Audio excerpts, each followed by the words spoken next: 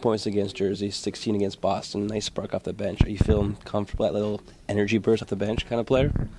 Yeah, it's been a story of my career. You know, it's been something that I've been able to provide for the Sixers. You know, so it comes natural to me, and with Coach Collins and his new system, it fits me well. You know, so it's like second nature at this point.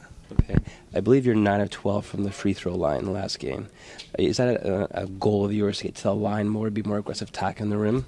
Well, it's the goal just to be aggressive, and you know that comes with free throws. You know, once you're attacking the basket, you're gonna get hit, beat up a little bit. You know, so that's something that I would like to do. You know, it's an easy 7 or 8 points a game. You know, that you can tack on or whatever you do as far as made shots go. You know, so just staying aggressive is I think it's the name of the game.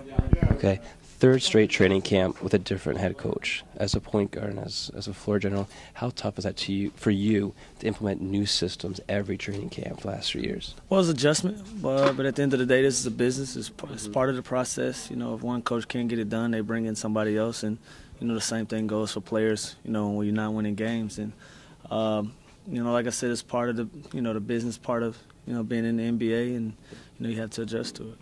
Doug Collins is one of the better-known coaches in the game, well-known coach, well-liked coach. What are you learning from him, and how is he challenging you to grow as a player right now? Well, he's challenging all of us, you know, to grow as a team.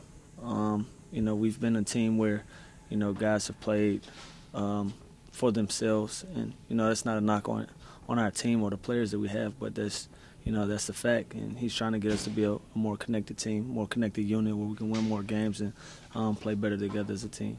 You mentioned playing better together as a team. How much does that fall on you too, then, as the point guard and as one of the older guys on this team, I guess? Well, it just comes from leadership. You know, it's starting to take ownership of what you're doing as a basketball team, and somebody has to step up and be a leader. And you know, me going into my 6th season, you know, I'm one of those guys that is responsible for keeping things together, keeping things in order for this basketball team. So I think that'll be important for our success. Cool. Well, thanks for your time. Good luck this season. All right, thank you, man. Thanks, man. Yeah, take it easy.